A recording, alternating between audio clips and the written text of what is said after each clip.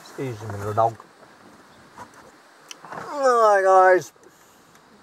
It is an absolutely spectacularly gorgeous, I am talking the most outrageously over-the-top beautiful day, probably of 2023. Just a spectacularly glorious day here on the planet during the collapse of everything here at Bugs in a Jar Farm.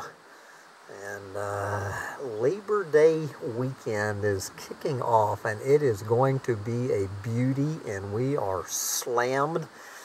And so before the deluge hits, do what I do every day, and that is sit here and chronicle the collapse of a planet. So I've had a few of you contact me and say, why don't you ever talk about China? Well, I mean, other than the Belt and Road Initiative and China eating the planet and stuff, there's all of this turmoil going on out there from the Western propaganda machine about the Chinese economy and Chinese military aspirations and all of this. And guys, the reason that I don't have much to say about it is because I have no business talking about it. I have the same propaganda to read that anybody else reads. It's kind of like talking about the Loch Ness Monster. I could talk about as intelligently. I could probably talk more intelligently about the Loch Ness Monster than the Chinese economy and military. Now, of course, just as someone who does support the continued existence of our fellow Earthlings on the planet, I am a huge cheerleader of the collapse of the Chinese economy, understanding fully well that the collapse of the Chinese economy would certainly be a huge step forward, at least into the economic collapse of the planet. And as far as the upside of a global economic collapse is concerned, it would be a good thing. There might be a few little things that people cheering on the collapse of the Chinese economy might not be factoring in, but here is one kind of spin-off from this. And this article, I want to thank Lieutenant Tom from Vermont for sending me today's Chronicle of the collapse, simply because I don't talk about it this much. This is how the U.S. military is certainly going to take the China scare propaganda to lead us into this no-shit Sherlock. So this long article is from The Conversation by, who is the author of this story here on The Conversation, titled U.S. military plans to unleash thousands. I guess the wind blew down my wind guard. There you go. It is a windy day. U.S. military plans to unleash thousands of autonomous war robots over the next 2 years. So I guess this is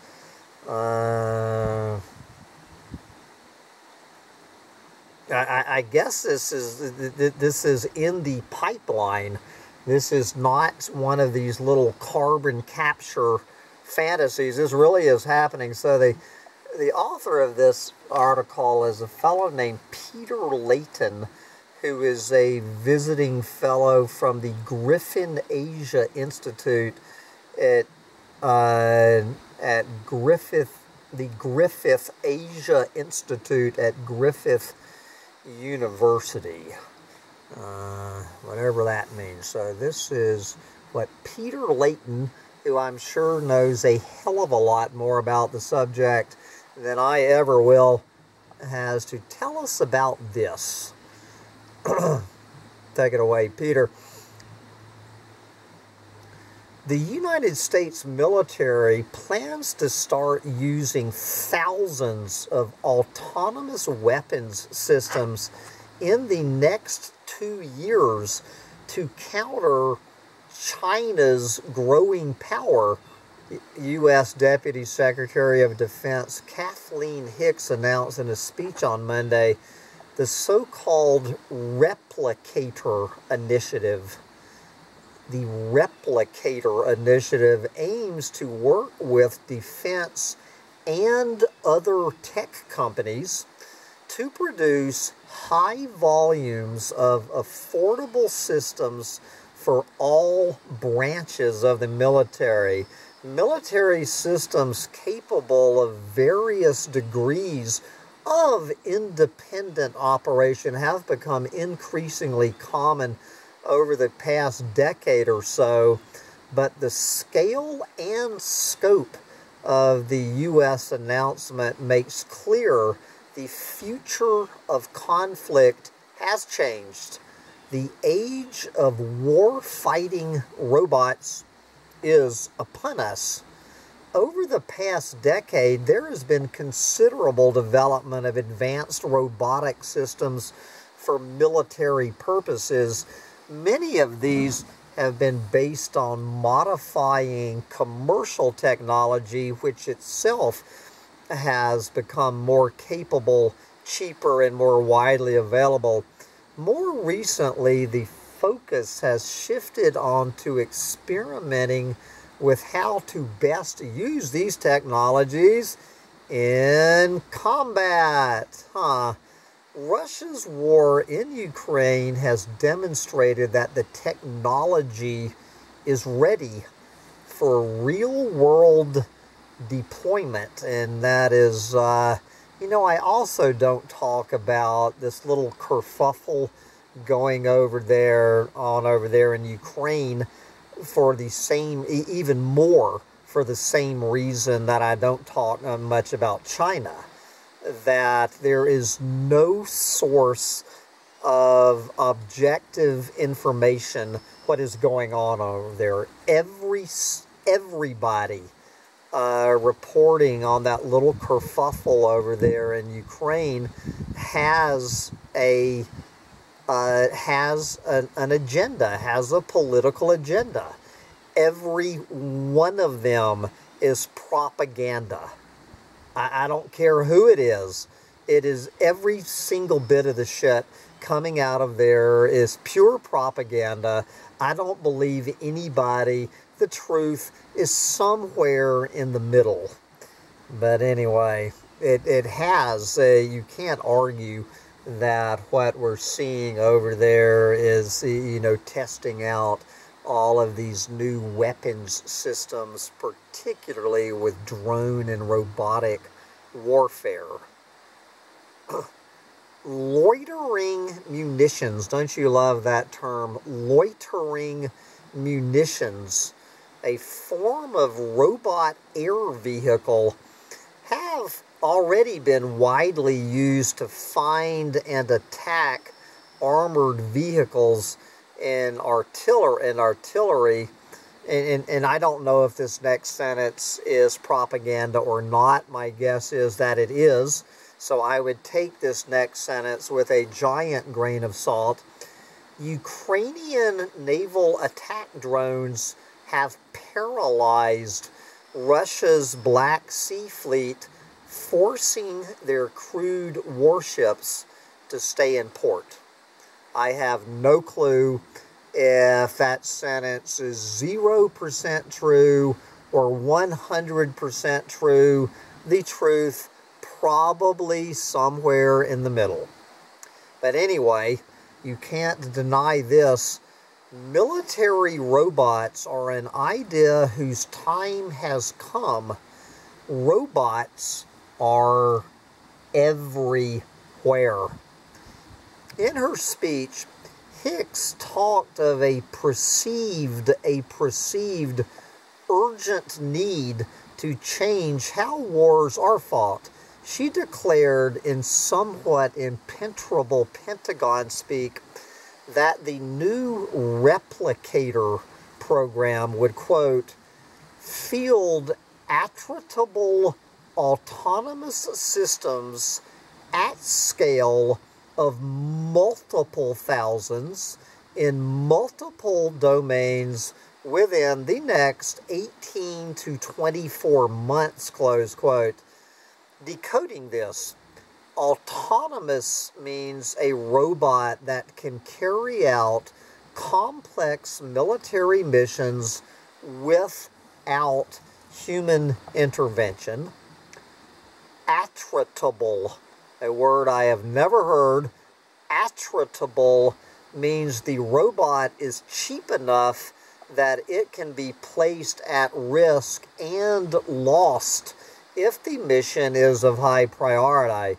Such a robot is not quite designed to be disposable, you know, like a Bic lighter, or if you've watched these YouTube videos of them dumping all of these tanks and helicopters and giant SUVs into the bottom of the Gulf of, you know, they're not, those are disposable. Such a robot is not quite designed to be disposable, but it would be reasonably affordable, you know, to the U.S. taxpayers footing the bill for this. So many of them can be bought and combat losses replaced while the U.S. taxpayer picks up the tab. Finally, multiple domains means robots on land, at sea, in the air, and in space. In short, robots everywhere for all kinds of tasks. For the U.S. military, Russia is considered, quote, an acute threat, but China is, I'm assuming this is what Hicks called the, quote, pacing challenge, the pacing challenge against which to benchmark its military capabilities. China's People's Liberation Army, and I do believe this is true and is not propaganda, China's People's Liberation Army is seen as having a significant advantage in terms of mass. It has more people, more tanks, more ships, more missiles, and so on. The U.S., which may or may not be propaganda, the U.S. may have better quality equipment, but China wins on quantity. So far, at least. But we have, this is the Environmental Coffee House China mug. Yes. Sandy's China mug. Alright. By quickly building thousands it would be nice if we really had a better number than thousands of, quote, attritable autonomous systems, close quote. The replicator program will now give the U.S. the numbers considered necessary to win future major wars. The imagined future war of most concern is a hypothetical battle for Taiwan, which some postulate could soon begin. Again, is it propaganda, this saber rattling over Taiwan?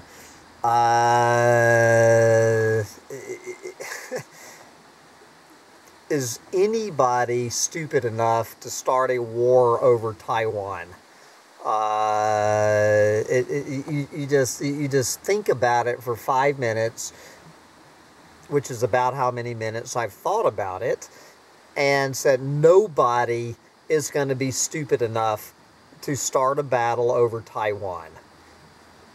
Nobody in China, nobody in the U.S. is that stupid. But I have continually underestimated the depths of human stupidity. So some people postulate that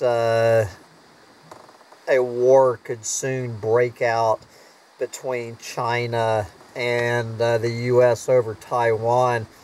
Recent tabletop war games have suggested large swarms of robots could be the decisive element for the U.S. in defeating any major Chinese invasion.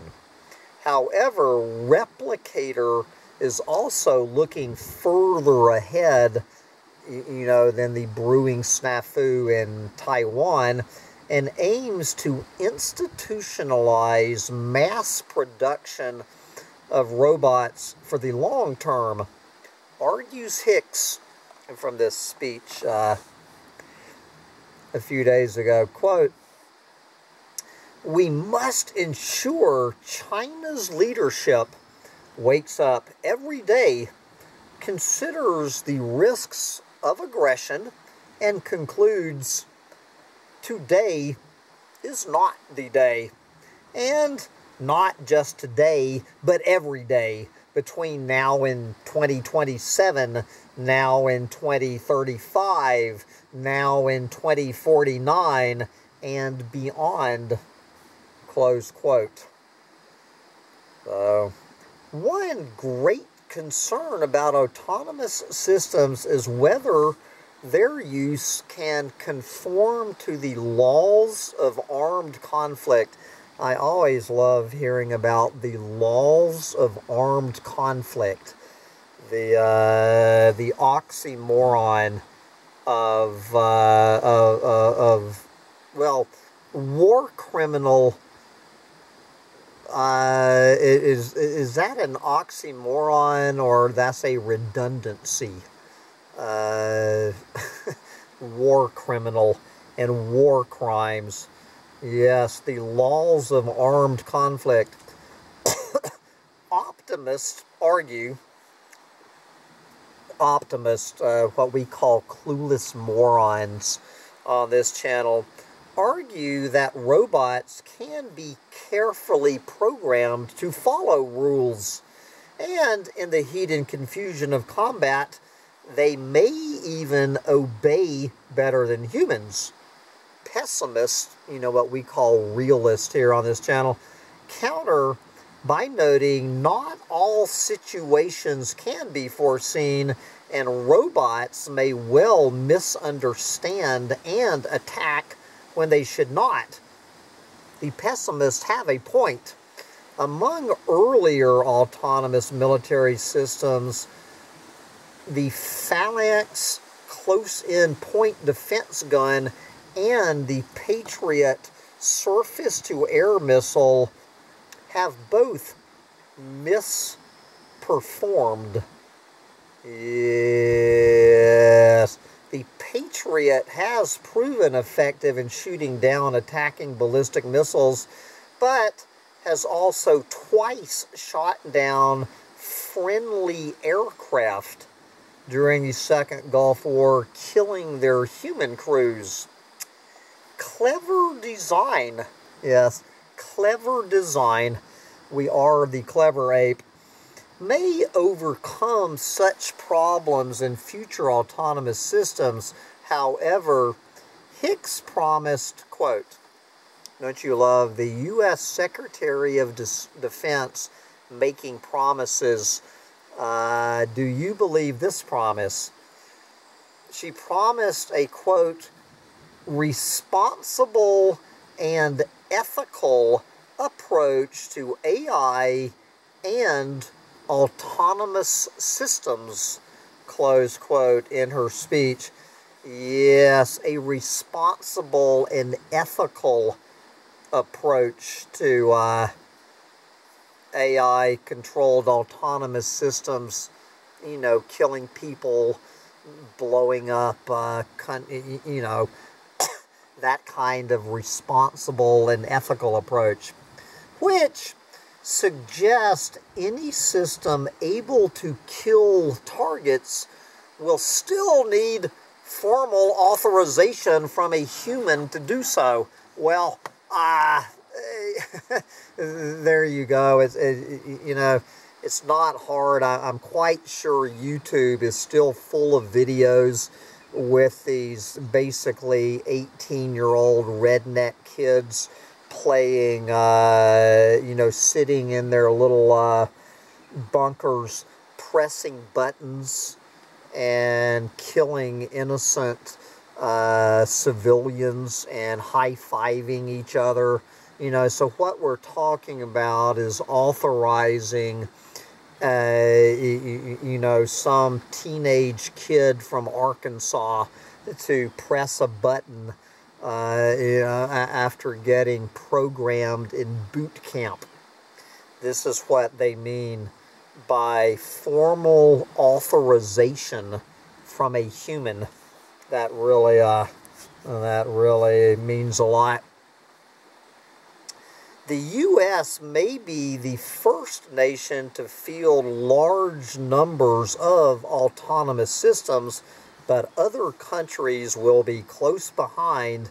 China, this is not propaganda, is an obvious candidate to start churning out their own thousands and thousands of autonomous killer robots.